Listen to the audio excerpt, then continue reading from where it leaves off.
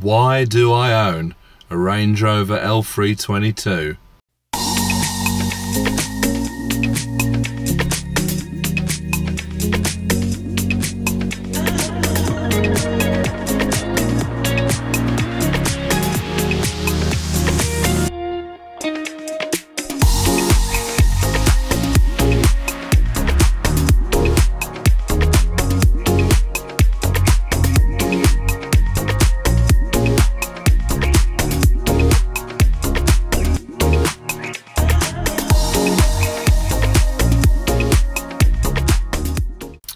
Welcome back. If you haven't already, hit that subscribe button, hit the notification bell next to it, and you'll be notified of any new uploads. So, why do I own a Range Rover? Well, it's a tricky question. For one, the suspension goes up and down, so I can get in it nice and easy. I've always loved Range Rovers. I've had classics, I've had a P38, I've had the L322. I'm not sure for how much longer. Coming over here today, we're back on the farm, as you can probably tell. The old vibration, we got quite a light load on the trailer today, and the vibration is quite bad, and I've noticed that when it does it, the rev counter's fluctuating, which leads me to believe it's something on the gearbox, which I really hope it's not, because what I'm going to do, I'm going to service the gearbox next week, drop the sump, change the filter, fresh oil, and put in a gearbox additive which basically prevents shudder. It only does it in 5th gear. When you're getting a load on, say you're doing 50 miles an hour, you get it in 5th gear,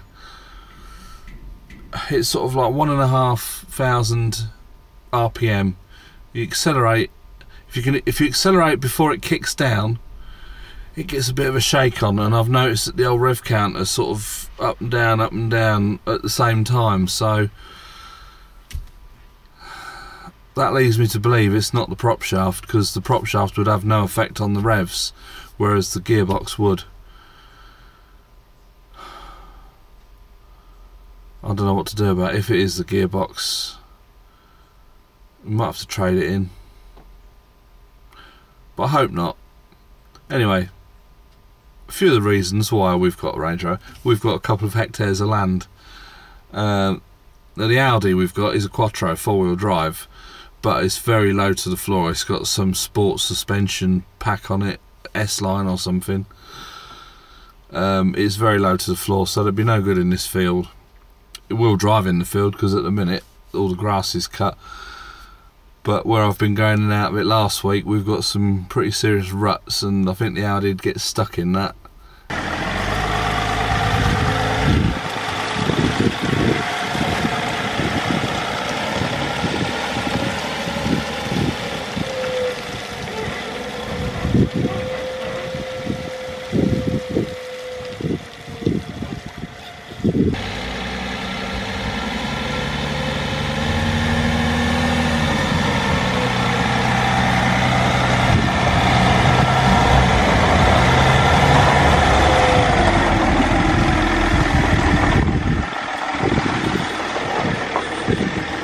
So yeah, we've got the Range Rover so I can get around the field, I can get into the woods.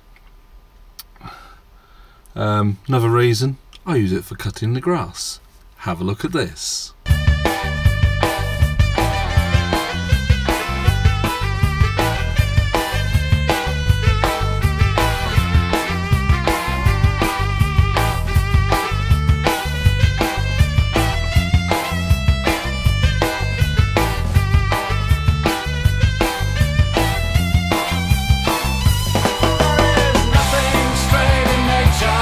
There is nothing straight in nature.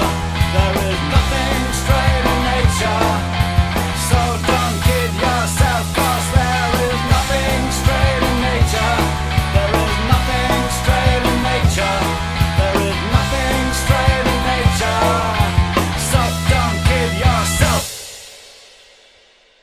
So that's the grass cut.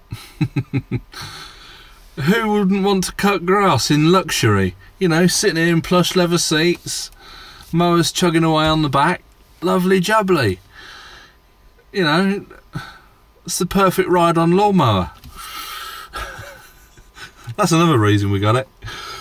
Another reason is so we don't get stuck.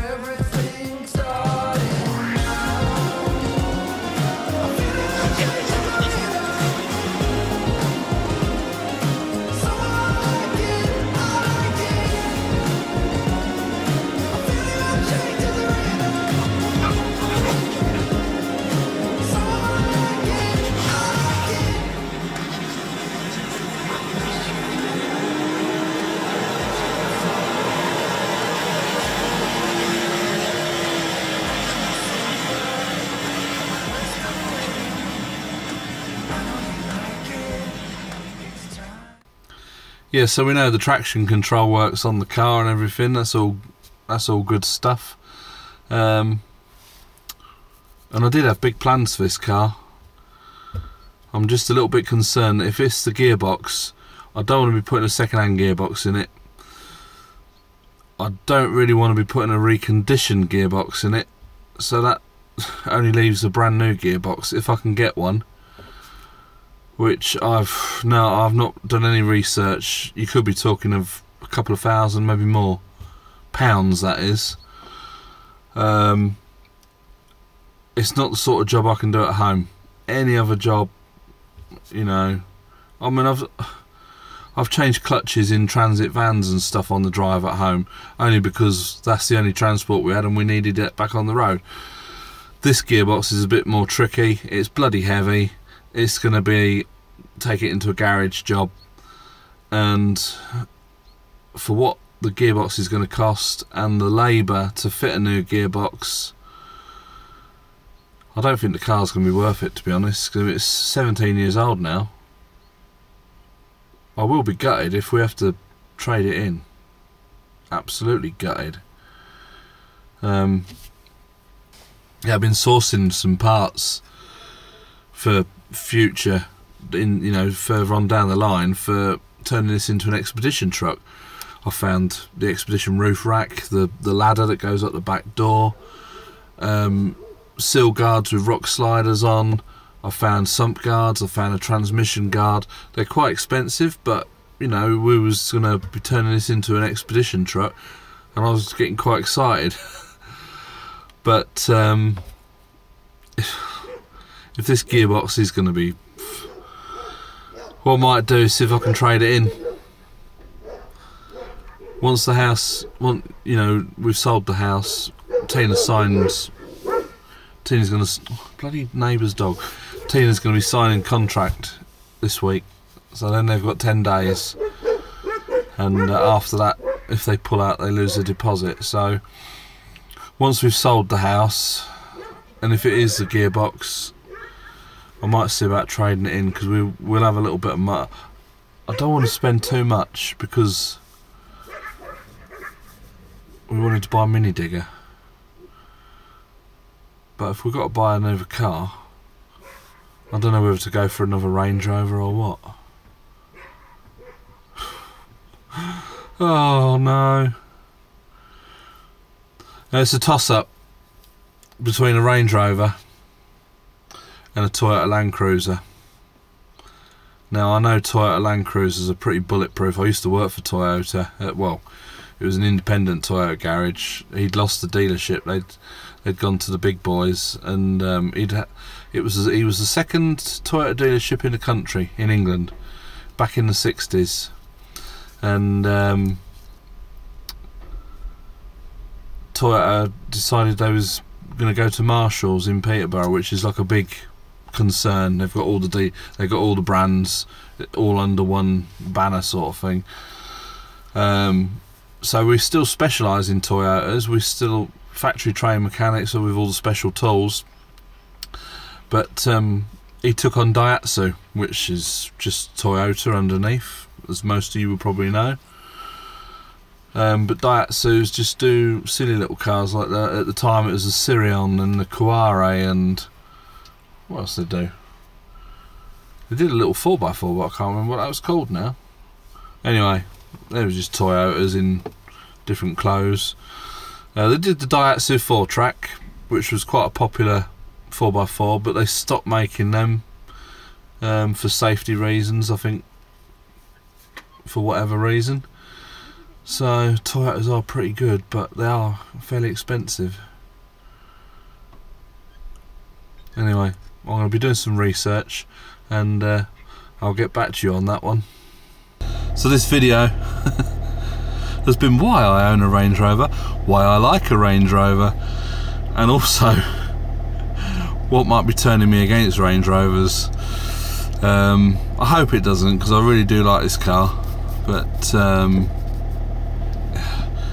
if needs must, we'll have to just trade it in and get something. I don't know whether to trust Range Rovers or not. So we might be preparing a different vehicle for expeditions. But we'll see. I'm going to service the gearbox next week. Hopefully that will, if it is the gearbox, and we're on 132,000 miles now, so hopefully servicing the gearbox, putting some anti-shudder additive in it, new filter and everything, might prolong it a little bit, because it changes gear perfectly. It's smooth, it doesn't clonk, and it would be a real shame to have to get rid of the car just because of the bloody gearbox. But when things get this old and they get beyond economical repair, so we'll just have to take it from there. I'll get back to you next week. I'll probably do a video on how to service the gearbox, so keep your eyes out for that one. And I know that there's videos on the internet of it already, but I'm just going to do one anyway. So I hope you like this video. Please click the thumbs up, subscribe if you haven't already, and from me and Tina grafting outside, it's bye for now.